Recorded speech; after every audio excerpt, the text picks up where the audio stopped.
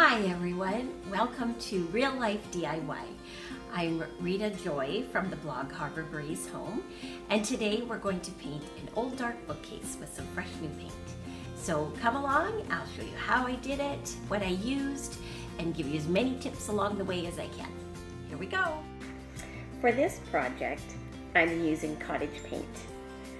Cottage Paint is Canadian made, and although it's not in the title, it is a chalk paint.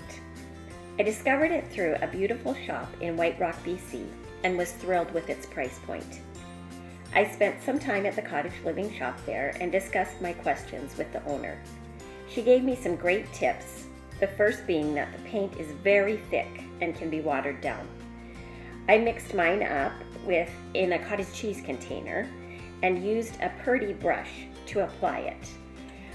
My favorite type of brush is the handleless purdy brush, but I seem to have lost it in the move, so this was a normal paintbrush that I used. When painting furniture pieces, I find it helpful to place the piece up high if possible. My current painting station, obviously, is my kitchen island that I covered with a drop cloth. I worked from the bottom shelf and went up shelf by shelf until I couldn't reach it anymore, and then put it down on the floor to do the top shelves. One of the big lures of chalk paint is that it claims you don't have to prime the piece or sand it before you start painting. I did sand this lightly since it had such a thick coat of varnish, but I was impressed with how well it covered in just one coat. Although it wasn't that long ago that I painted it, it's dry enough to cover again. So I would say that that's a really positive thing about this type of paint.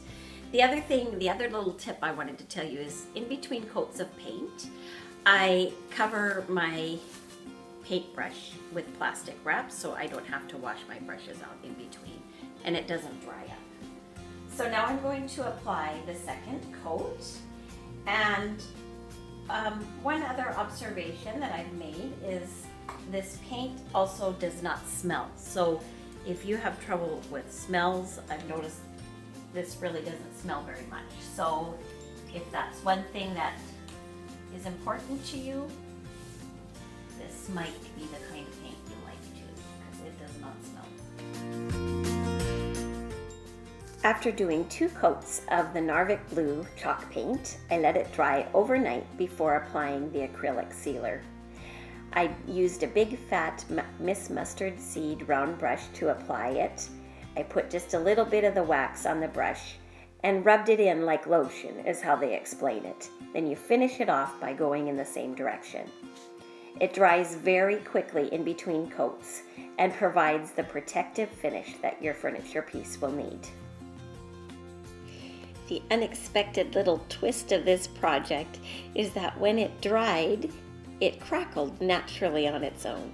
I actually don't know how it happened, I don't know why, but I love it. It just seems to give it a little more of that aged look that I really love, and I'm excited about using my mom's bookcase in a new way.